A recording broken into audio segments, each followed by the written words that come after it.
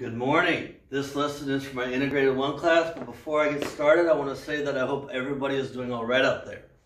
Let's go ahead and talk about our one goal today. This is going to be the third lesson in solving equations by Gaussian elimination.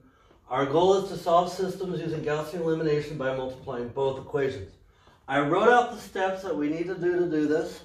I have the same problem written twice, and you'll see why shortly. But our first step is to pick the x or y to eliminate first. Our second goal is to multiply the top equation by a number with that variable in the bottom equation, and multiply the bottom equation by a number with that variable in the top equation. Seems a little wordy, but you'll see how simple this is to do. Our third step is going to be, you may have to change all the signs in one equation to get that variable to cancel. And our fourth step is to add the equations together and continue like before. So I wrote the same equations, the same system of equations twice. In the first set, I'm going to cancel the x. In the second set, I'm going to cancel the y. That doesn't say cancel the, it says cancel the y. So let's just go ahead and go through the steps and solve these things. So since I'm canceling the x, I did step one, I decided to pick the x. Second, multiply the top equation by the number with that variable in the bottom equation. So I'm going to multiply everybody in the top equation by 2. Now I'm just going to say this right now. I'm just going to multiply by the positive version. And I'll deal with the signs after we get we multiply everybody. Now you might pay attention to the signs before, but I just think for simplicity, it's just better to multiply by the positive version of that number. So I'm going to multiply everybody by 3 in the top equation, because 3 is with the x in the bottom equation. Okay, that's what I was trying to say in the second step. So what I get here now is I get 6x minus 12y equals 12. Now I'm going to multiply everybody in the bottom equation by the number with x in the top equation. So everyone in the bottom equation is going to get multiplied by 2. And I'm going to rewrite that underneath. 2 times 3x is 6x. 2 times 3y is 3y. I didn't learn how to multiply 6y. Let me fix that mistake. Email. Plus 6y, I'll learn how to multiply one day. And 2 times negative 3 is negative 6. My third step. You may have to change all the signs in one equation to get that variable to cancel. Remember, I wanted to cancel my x. And as it stands right now, they're not going to cancel. They're going to add. So what I'm going to do is I'm going to change all the signs in the top equation. So my plus 6x becomes minus. My minus 12y becomes positive. And my positive 12 becomes negative. So now I add my equations together. And my x values are going to cancel. 12y plus 6y, that's 18y. And I owe you 12, I owe you 6, that means I owe you 18. So 18y equals negative 18. I canceled the x. Okay, and now it's just like before. So add equations together and continue like before. I added them together, continue like before. Divide out the 18. Y equals negative 1.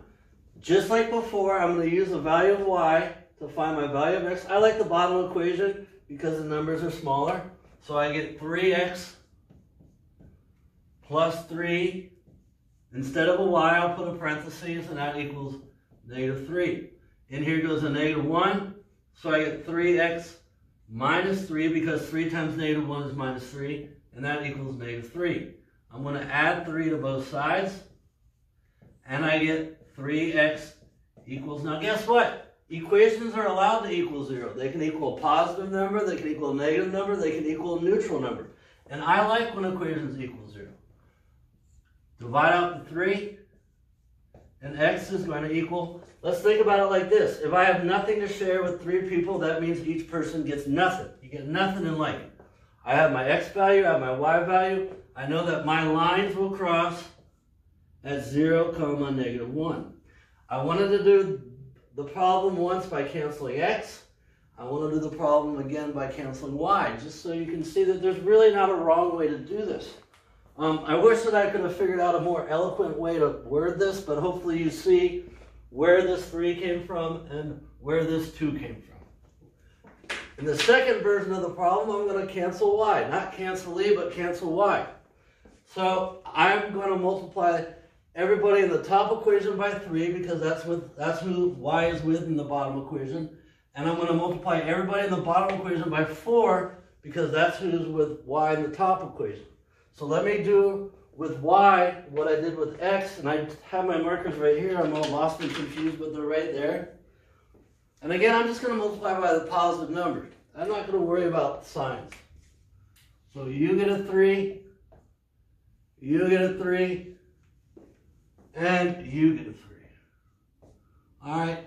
So you are going to become 6x, let's see if I can multiply, minus 12y, and that equals 12. All right, so I got the 3 from the bottom equation because that's with who is with y. I'm going to multiply everyone in the bottom equation by 4 because that's who's with the y in the top equation. So everybody here gets a 4. You get a 4, you get a 4, and you get a 4. Now I get 12x plus 12y, and that equals to negative 12. All right, negative 12.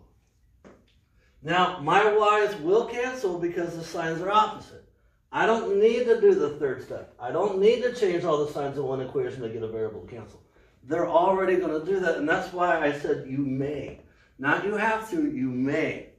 All right, so make sure we're paying attention to that. So since I don't need to do step 3, I can do step 4. I'm going to add my equations together. And 6x plus 12x, that gets me 18x. Minus 12y plus 12y, that cancels. 12 minus 12, that equals 0. I like when equations equal 0 because it's really easy to solve. Divide out the 18. You have nothing to share with 18 people. That means each person gets nothing. You get nothing and like it. I'm going to take this value of x and plug it into either equation. I like the bottom equation because the numbers are small. So I say 3, and I put an empty parentheses for my x, plus 3y, and that equals minus 3. My 0 goes here. 3 times 0, that's 0. That goes away. That's gone.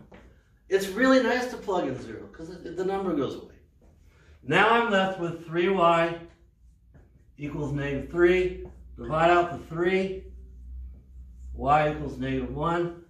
I know that my lines cross at 0, negative 1, and they better cross at 0, negative 1 because this system of equations is the same as this system of equations.